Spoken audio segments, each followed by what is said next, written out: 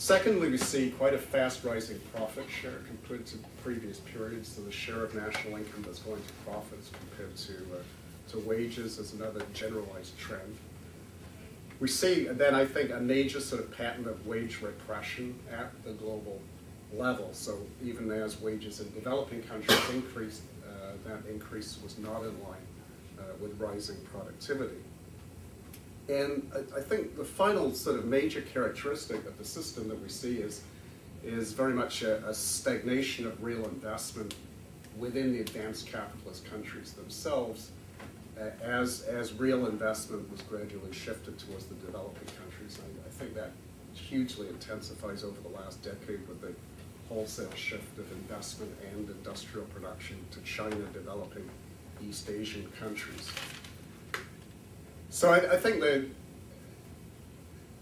the key point here is, I think in terms of crisis tendencies, a growth of global productive capacity, but very much separated from the growth of global consumption, especially in the US.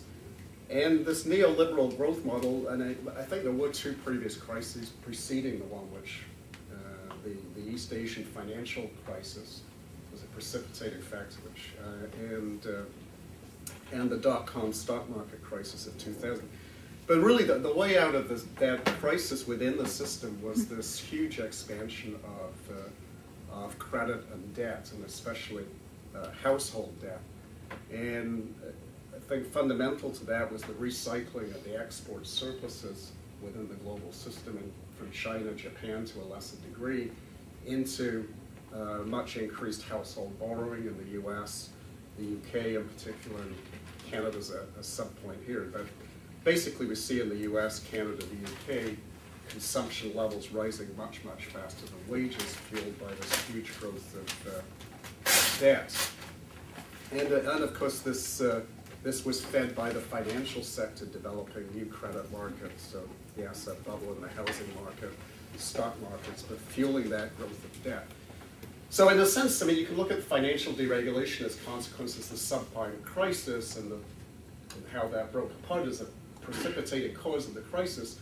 But I mean, what you have to bear in mind was it was that growth of credit that did keep this growth period alive through the 1990s and set the stage for the crisis, and to my mind was unsustainable. And I think this kind of unsustainable growth model was sort of kept going by central banks, concerned to get out of the dot-com crisis, and a complete abdication of any responsibility for managing the financial sector and its excesses. So now that the system has sort of exploded, we've gone through the global slump. I would argue that there's not going to be any reason, easy or immediate or even medium-term return to that model as it existed, at least through the 1990s. I think we're in a context where private investment is going to be extremely weak because of global overcapacity, the hit to profits.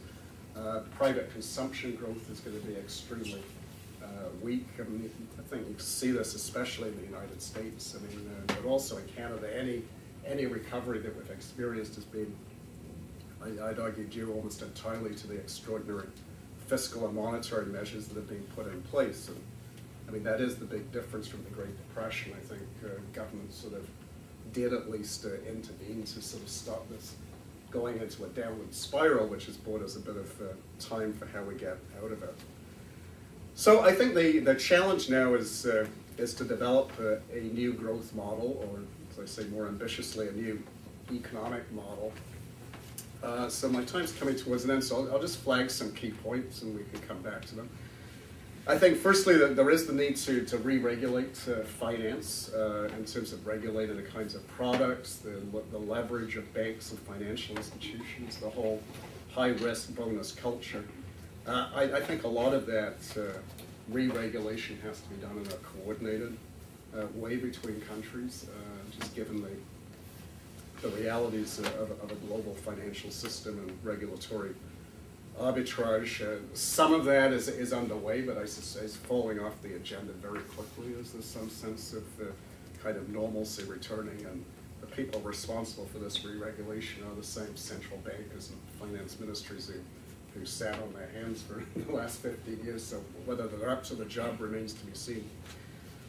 I think it's essential that we rebalance the dynamics of global growth. It's kind of a huge and daunting task. I guess the G20 have sort of handed this off to the IMF, so we can have some degree of skepticism about what will take place. I think clearly what we need is some reduction of huge trade and financial imbalances as between China and developing Asia on the one hand and the US in particular the other.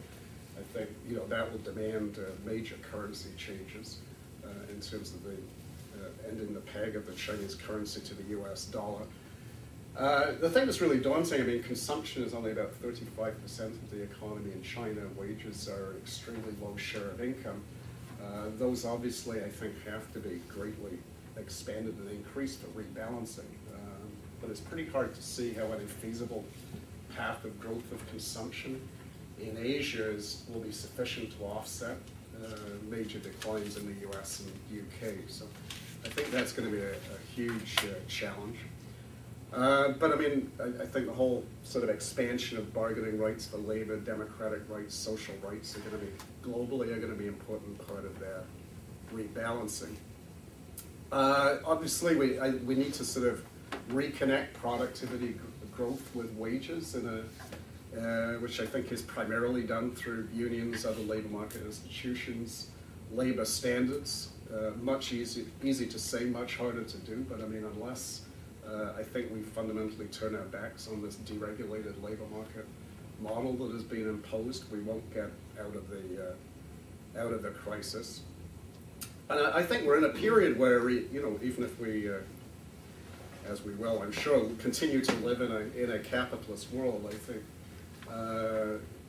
I think new investment is only going to happen if there's much more government intervention in the investment process. So certainly I would see, in the interest of system stability, a very strong case for much higher levels of public investment, deficit financed in the period ahead. I mean, some part of the economy at any time has to be expanding based on credit growth, and it's not going to be private investment, it's not going to be consumption, it's going to have to come through public investment. I think public investment can be hugely productive in and of itself and crowd in private investment.